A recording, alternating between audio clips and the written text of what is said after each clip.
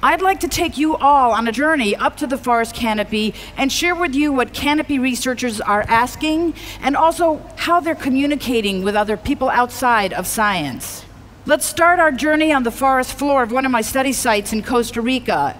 Because of the overhanging leaves and branches, you'll notice that the understory is very dark. It's very still. And what I'd like to do is take you up to the canopy, not by putting all of you into ropes and harnesses, but rather showing you a very short clip from a National Geographic film called Heroes of the High Frontier. This was filmed in Monteverde, Costa Rica, and I think it gives us the best impression of what it's like to climb a giant strangler fig.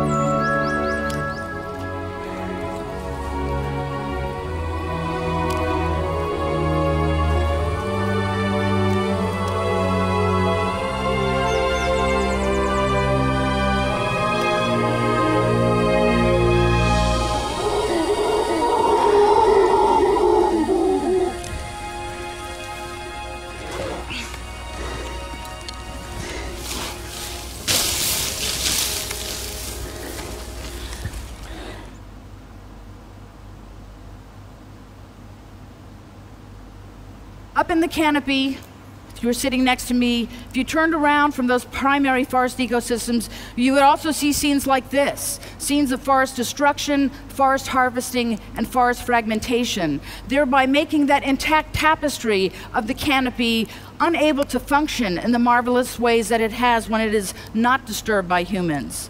I've also looked out on urban places like this and thought about people who are disassociated from trees in their lives.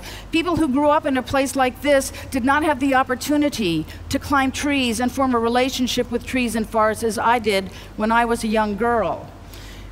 This troubles me.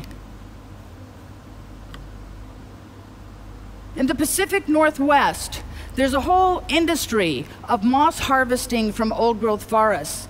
These mosses are taken from the forest. They're used by the floriculture industry, by florists, to make arrangements and make hanging baskets. It's a $265 million industry, and it's increasing rapidly. What has been stripped off of these trunks in the Pacific Northwest old-growth forest is going to take decades and decades to come back. So this whole industry is unsustainable. What can I, as an ecologist, do about that? Well, my thought was that I could learn how to grow mosses, and that way we wouldn't have to take them out of the wild. And I thought if I had some partners that could help me with this, that would be great. And so I thought perhaps incarcerated men and women who don't have access to nature, who often have a lot of time, they often have space, and you don't need any sharp tools to work with mosses, would be great partners. And they have become excellent partners, the best I can imagine. They were very enthusiastic.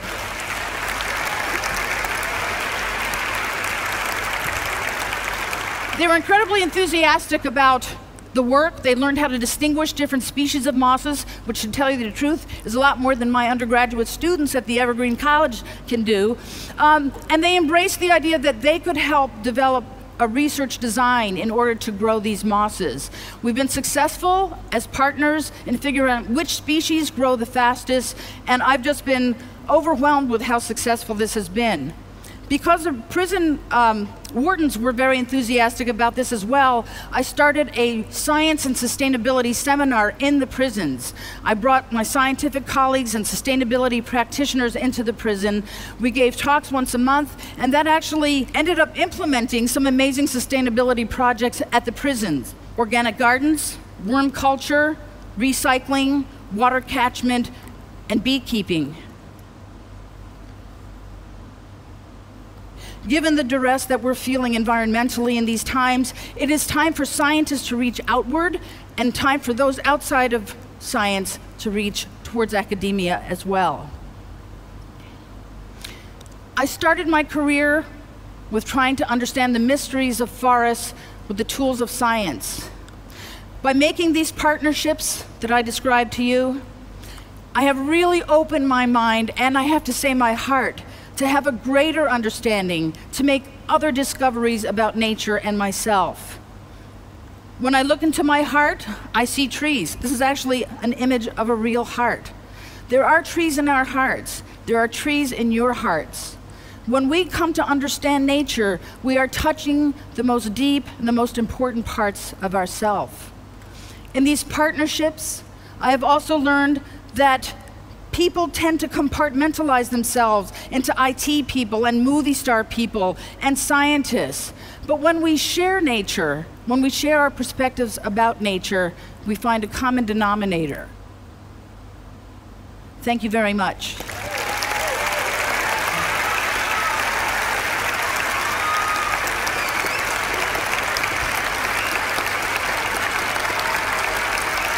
Thanks.